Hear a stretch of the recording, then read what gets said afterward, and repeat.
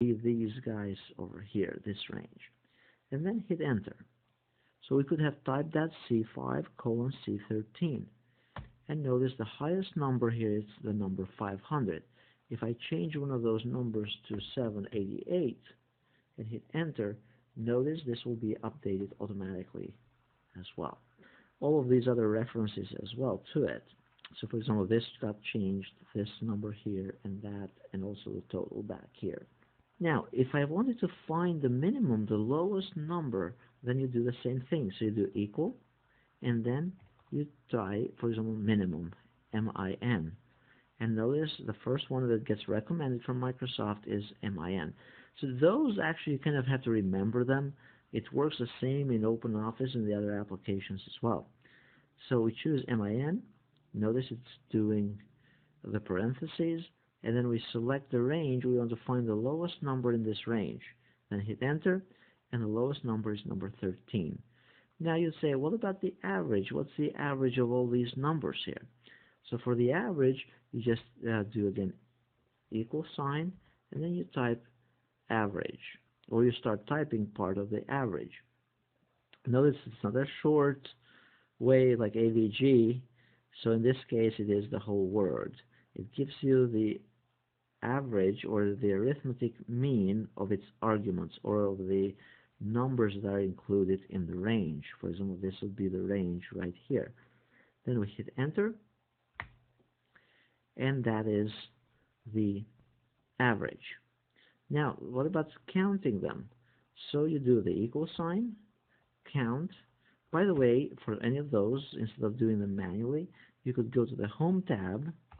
So let's go back here, under the Home tab, and there is this section right here under the Editing option.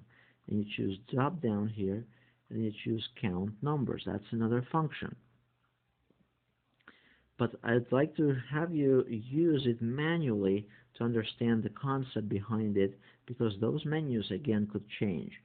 So if we click on Count Numbers here, notice it's going to try to count these numbers automatically right here.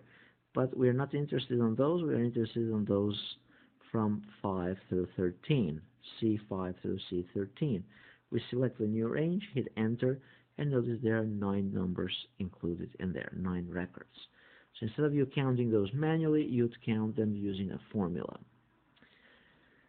So now the question is, how can I have these, instead of me spending all afternoon or day entering these formulas for the other ranges, and you could have hundreds of those, how can I replicate these numbers so that they actually, or those formulas here, how can I replicate those formulas so that what I have in this here, it would also be the same on these other columns?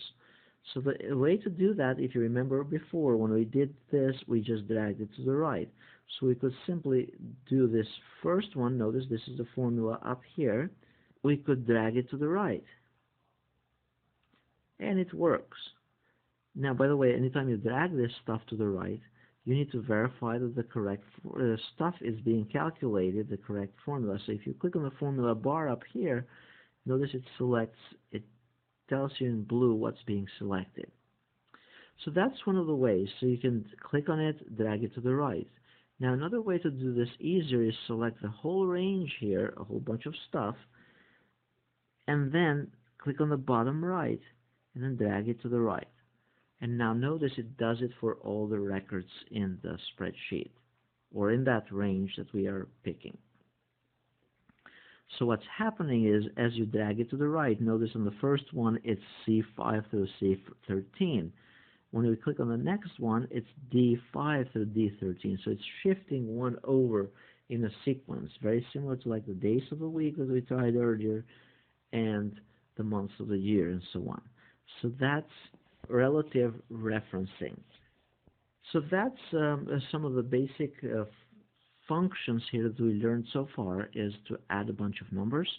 So to find the total for a bunch of numbers, or the sum of the total bunch of numbers.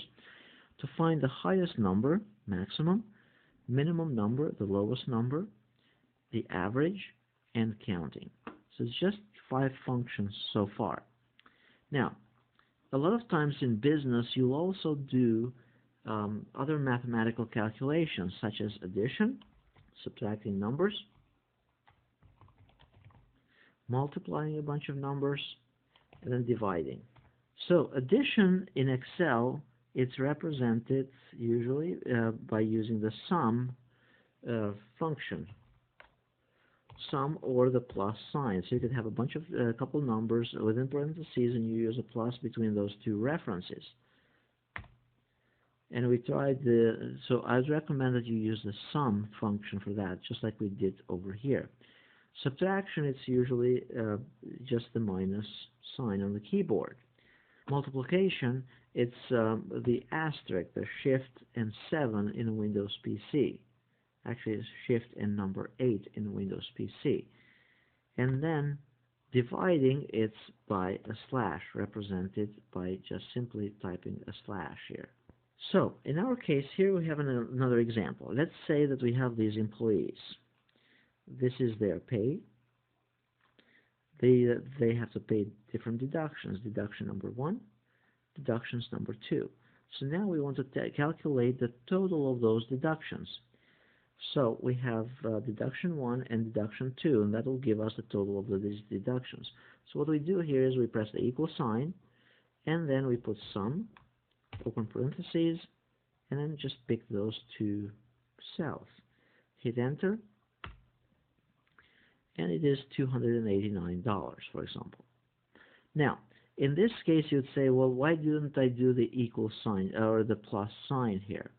The reason why you don't want to do the plus sign is because at some point between deduction 1 and deduction 2, you might insert a new column, and then whatever that new column that you insert is going to be part of your new range.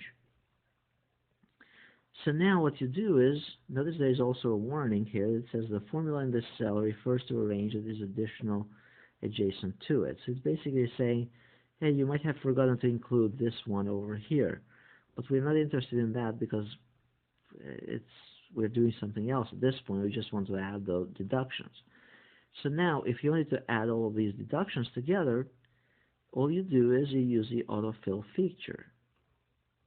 And actually that's not adding them together, it's basically replicating that same formula in the other cells. So again, I clicked on it and I dragged it down.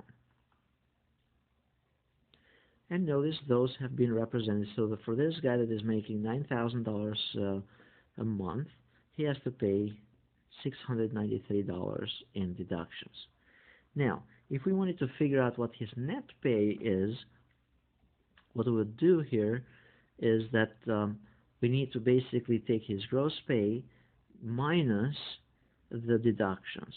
So what we do in this case is the equal sign, and then we choose the payment minus the deductions. And then we hit enter. So again, what we did, equal sign, the first number, first value, the total pay, minus the deductions. And then we can replicate this using the autofill feature.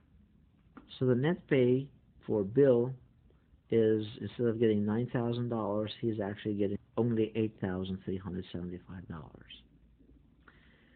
So now, what we'll do is, let's say we want to figure out the annual income for him, or for any of those employees.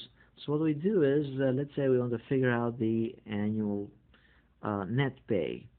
Usually it's the gross pay that you calculate, but let's say for now we want to include the annual one. So the annual would be the monthly times 12. So the way you put that in a formula is the equal sign, this number, the net pay, times 12. Usually it's not recommended that you encode in a formula actual numbers. However, this is the month of the year, so this is a round number, and it's most likely not going to change, but usually keep in mind you reference something. So it would be very similar to like saying annual. And then in another cell here you say it's going to be 12. So what you do in this case, instead of 12, you change that to be this value, L20. And if I hit enter, I still get the same value. So now let's drag this down. So